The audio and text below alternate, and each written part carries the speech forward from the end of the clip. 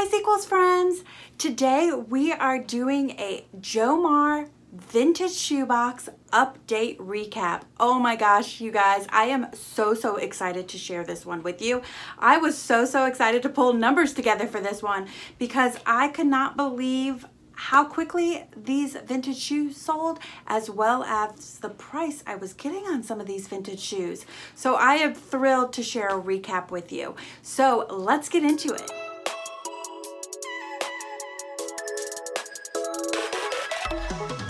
Hi Sequels friends! Thank you so much for tuning in. It is great to have you here.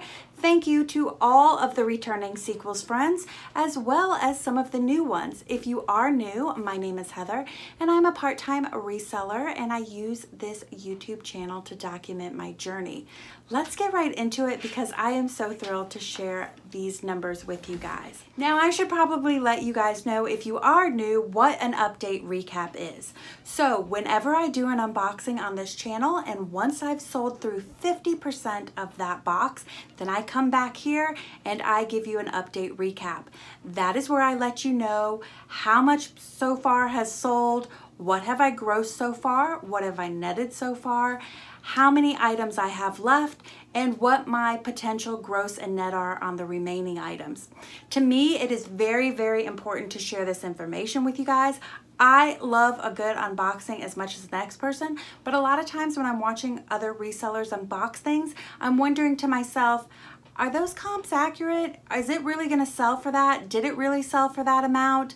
And you don't ever really actually know. So I think these recaps are super important. One, to know that you can trust the information that I tell you, that I'm always constantly learning and re-evaluating what my gross projections and all of that can be, but also so that if you are new to doing any of these mystery boxes, you can know not only what I thought I could make, but what I actually ended up making. Because anybody who's been doing this for any amount of time knows that you may search comps 1 week and 2 months later, those comps may be completely different. So I really think this is important. It not only lets me know whether my investments were worth their while, but it lets you know whether these investments are worth their while. First up, if you did not watch the original unboxing, I'm gonna go ahead and link it above and below. This shoe box, I did the video in July of this year. It is the Jomar Vintage Shoe Pack. It cost $50 and it cost me $45 because I had a 10% off coupon. It cost me $8.59 in shipping. So all in, I'm at $53.59. 15 pairs of shoes come in this box, but I ended up listing just 14. One of them was pretty peely in the lining and the inside, and when I tried to clean it, it's, you know, like stuff's falling everywhere, so I just didn't feel appropriate selling it, so those were donated. If you divide out the 14 listings by the $53.59 that I spent, that means my cost of goods on this box is $3.83. To me, that is an excellent price for shoes, definitely less than what I would pay thrifting in my local area. So because I haven't gone back and watched that original video, I'm gonna post right here what I said in that video my gross projections would be, and we're gonna leave that on the screen while I'm telling you what my gross projections are. So to date, again, I've sold 8 of the 11 items. So to date, on the 8 items, I have grossed $500.10.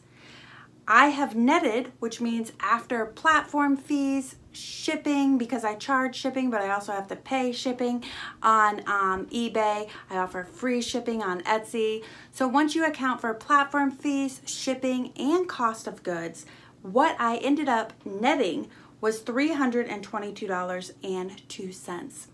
So that's my current gross and net versus the projected gross and net. And my ROI is coming in at a pretty healthy 64.4%. So right now I'm going to flip over to the computer, show you the spreadsheet, and we're going to talk about what items netted 20 bucks, and I'll put pictures up there so that you can see what all of those are. All right, here's my handy dandy spreadsheet showing which items have sold. And as per usual, any item that netted me over $20 is in Sequels Pink. So let's just start up at the top. These are in no particular order. First up are the vintage Charles Jordans in black velvet. They are pointed toe pumps. If you watch that unboxing, you'll see I got a whole slew of pretty much the same style pointed toe pump. There's a picture up here so that you can see better of what those look like. They ended up selling on eBay, and I ended up netting $22.78 after all was said and done. Next up, the same pump but in a navy leather. I tell you guys all the time, if you see anything in genuine leather and it is navy, pick it up. Navy sells really, really well. These sold on Poshmark, and they ended up netting me $29.87 after they sold for $44. Again, Charles Jordan. These are black pumps. They also sold on Poshmark. They also sold for $44, and they also netted me $29.87. These Ferragamo little bow ballet flats, super cute.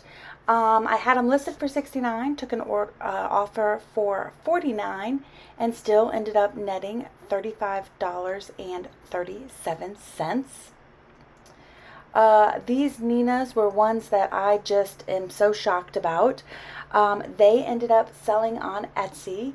I had them in my spreadsheet marked at $29, but I must have listed them higher, and I'm not really sure how or why that happened, but I had them listed clearly at $59 because I show here that I sold them for $63.13, and I do free shipping on Etsy, but it does include tax. So I don't know how that happened, but I'm so glad that it did, because I would have never known that these would have ever gotten that price point. So after everything was said and done, I ended up making $45.25 on them. And again, I do pay for the shipping on that. I do offer them free. So even with the $7.96 cost of shipping, I still made $45.25. That is ridiculous. Take a look at that silhouette, and that will give you a better idea of why that one sold and why it sold for a good price. And I also think the black satin helps, especially if somebody is looking more for a evening wear shoe, and they'd be more likely to pay up for evening wear. I know you're shocked to see this, but guess what? There's some more Charles Jordan.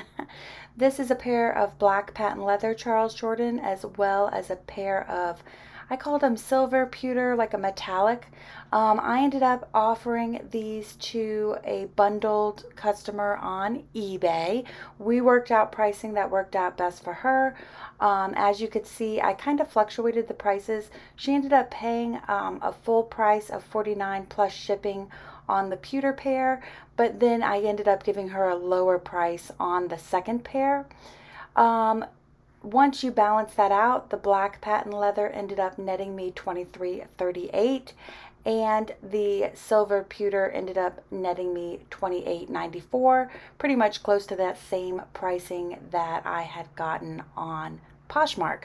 So again, Charles Jordan, I would have never known about this brand.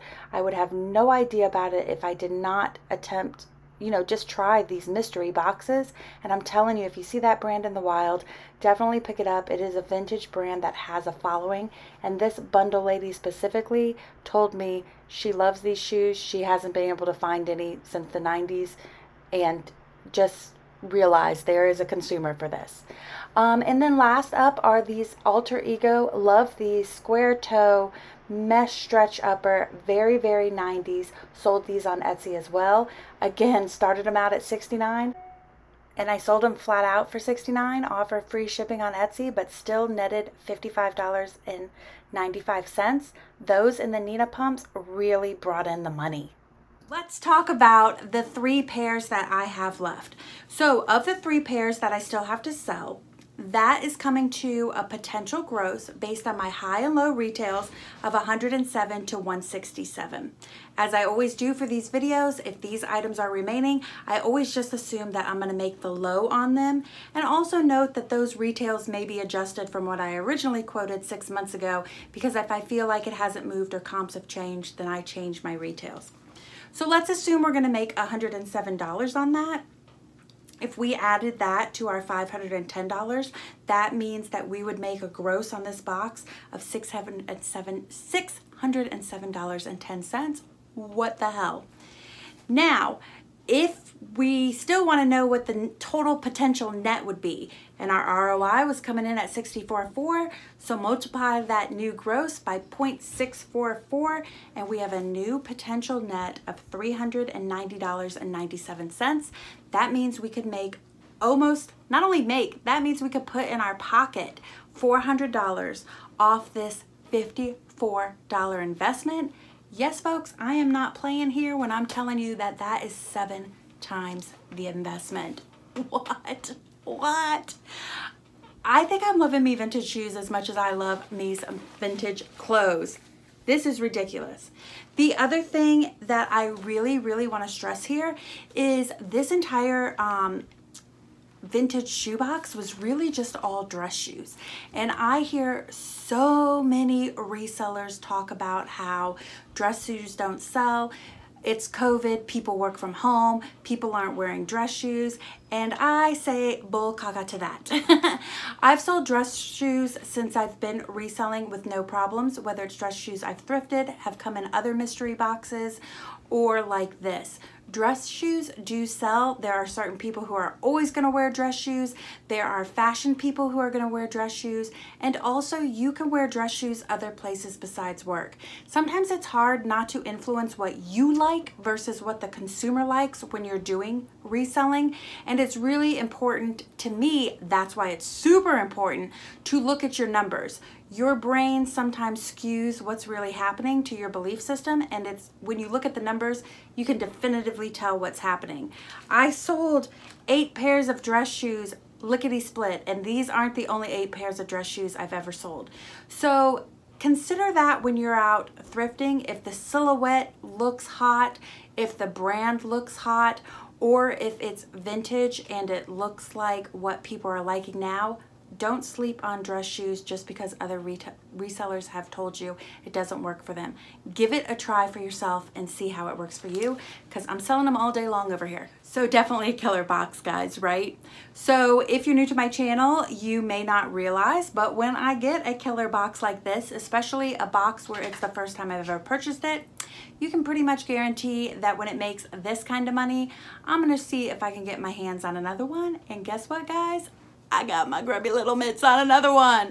I have gotten some more vintage shoes in front of me from Jomar, a new shoe box, and I am really liking what came in it. If you found this video useful, helpful, or informative in any way, please do consider hitting that like or even hitting that share button.